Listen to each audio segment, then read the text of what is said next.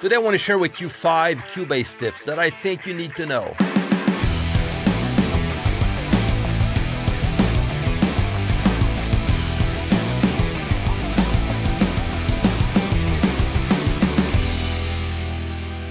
Hey, what's going on? Chris Illim here from MIXDOWN Online. Now, if this is your first time here on this channel, subscribe and hit that notification bell. And again, share and like this video. Okay, now let's jump into our 5 Cubase tips that I actually use all the time. So let's start with tip number 1. Move around the project window.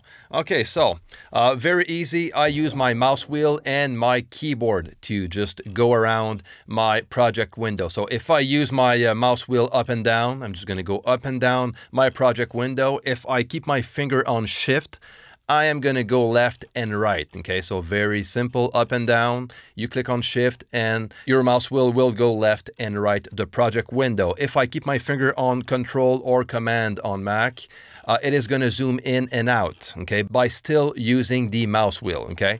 So control or command will zoom in and out, shift, and the mouse wheel will go left and right, and the mouse wheel by itself will go up and down. Okay, very easy to use and very practical. Okay, again, you can use similar stuff on the mix console if you want with the mouse wheel. If you bring your cursor at the bottom of the mix console, just by using the mouse wheel, you're going to go left and right the mix console. Okay, but this tip is mainly for the project window. So that was tip number 1, move around the project window. Now let's go to tip number 2, play from the beginning of an event. I had someone asking me the question about starting to bring the playhead directly at the beginning of an event and start playing right away, okay? So this is something that can easily be done in Logic, and that person is coming from Logic and new to Cubase. So let me answer your question about that. There's a few things you can do here if you want to just start to select an event and start playing right away at the beginning of that event. You can, let's, for example, select that one event, okay? And just click on L, which is going to bring, it's going to locate the selection. Okay, so it's going to bring your playhead to the beginning of that selection. Okay, and you click on play and it's going to start playing from that point.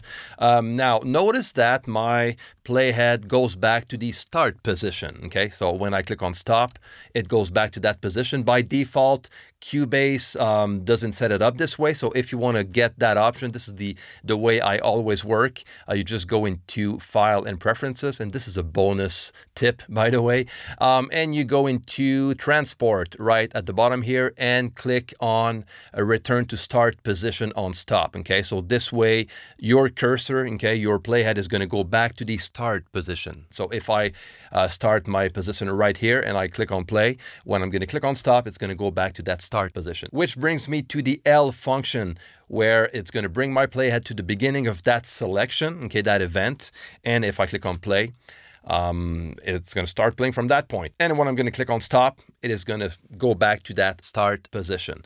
Now, there's some other ways you can do so. I can right click, okay, on that event, go down to play project range and click on play from selection start.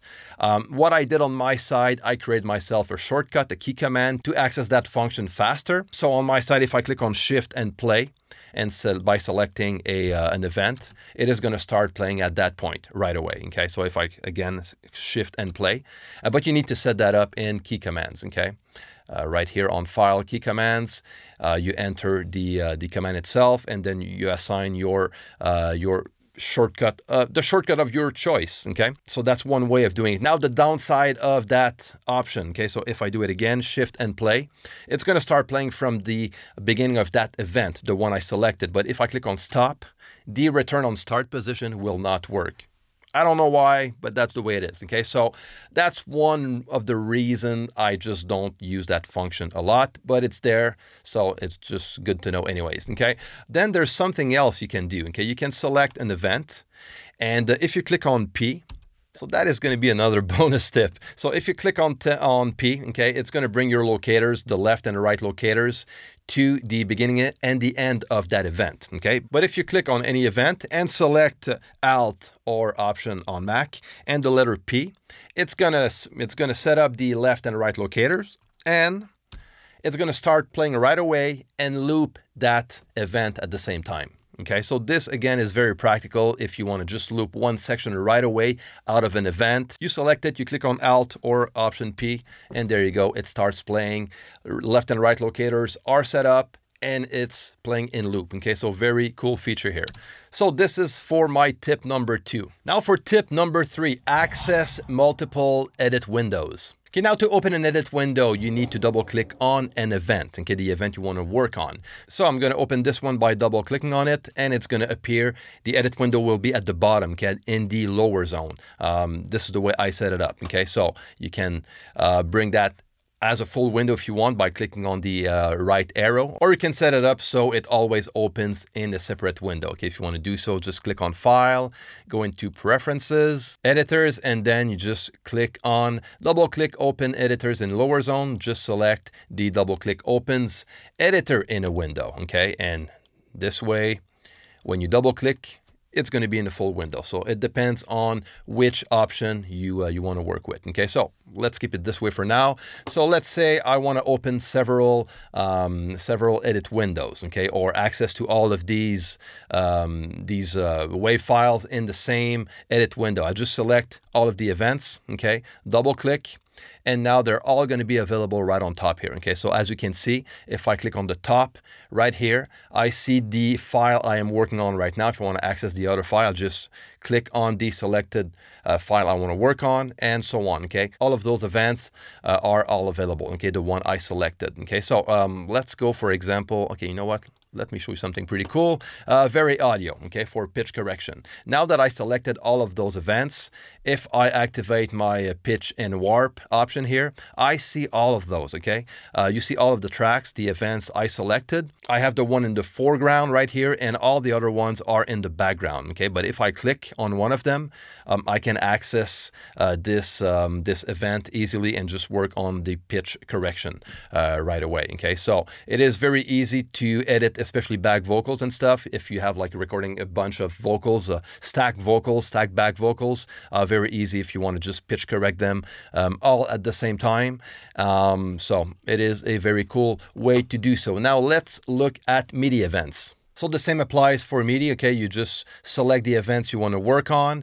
You double click, or you just click on Control E, and that will open your edit window. And again, you have access to all the events you have selected, and they're all going to be available right on top. Now I only selected 2, so those 2 events are available within the same edit window. Now there's some other way, okay, you can edit your MIDI. By using the edit in place, which is a very cool feature here in Cubase. So if I select my MIDI track or instrument virtual track here, where I have some MIDI notes, I click on Control-Shift-I or Command-Shift-I if you're on Mac. Then I'm going to see right away within the track my MIDI notes, okay? Very, very useful, very practical. I can do the same for 2 tracks if I want to, okay? So if I decide to do the same with this one, Control-Shift and I, and there you go. Now I have both of those MIDI tracks open at the same time, so I can have a look at them both at the same time right in front of me and work with them right away. So a few things you need to know here, okay? If you look at the keyboard on the left, if you're using edit in place, I'm just going to be quick on this one, but once you get that hand cursor, okay, you can drag left and right with your mouse by left clicking and left and right, which will enlarge the MIDI notes, okay, or bring them more narrow, okay? And the same thing applies with the way you just move up and down and left and right and zoom in and out. You just watch tip number 1 again, and it applies for this as well. Now on the top right here, if you click, you're going to get the modifiers. If you shift click, you're going to get them as a moving window, okay? So pretty nice. Now before I forget, if you want to get off the edit in place mode, just do the same shortcut again, okay? Control-Shift and I. You're going to see your track to its original state. So this is another way you can access multiple edit windows, but this one works only with MIDI. Now for tip number 4. Enlarge selected tracks. Okay, let me show you what I mean here, okay? So when I select the track, nothing much happens, okay? So if I go into File, Preferences, I go into Project and Mix Console. At the bottom, I click on Enlarge Selected Track. Now what's going to happen is every time I select a track, the track will be bigger. All the other tracks are going to be the same size except the one selected. Okay, so I can resize that window if I want. And every time I click on that track, that specific selected track will be larger than the other ones. So that's it for tip number 4. Now let's jump to tip number 5. Move around the lower zone. Okay, so now I have my lower zone open. Okay, I'm just going to make sure it is selected. Okay, so if I see that the lower zone is enlightened, that means it's selected. So if you want to be sure, just click on Tab until you see that lower zone selected, or just click on it. Okay, that's simple. Now, I have like some tabs at the bottom here, which brings me from the Mix Console to the editor window, the sampler control, and chord pads. But there's a shortcut you can use to browse these windows. Okay, so just click on Command Option and the left and right arrow if you're on Mac, or Control Alt and the left and right arrows if you're on PC. And that will bring you from the Mix Console to the editor, sampler control, and chord pads in a fast way. Okay, now when you're in the Mix Console, if you look at the left and you want to go from the mix, from the faders to the inserts and the sends, instead of just clicking on these options, you can keep your fingers again on Command Option or Control Alt, and you click on up and down, the up and down arrow, and that will bring you from the faders to the inserts and sends. Okay, so this is a very fast way to access these, and again to jump from the Mix Console, editor window, and so on. All right, guys, so this is going to be it for today. Hopefully this video is going to be very helpful for you. If so, like and share this video. And again, if you're new here on this channel, subscribe to the channel and don't forget to leave your questions and comments down below. All right, guys, until next time, see ya.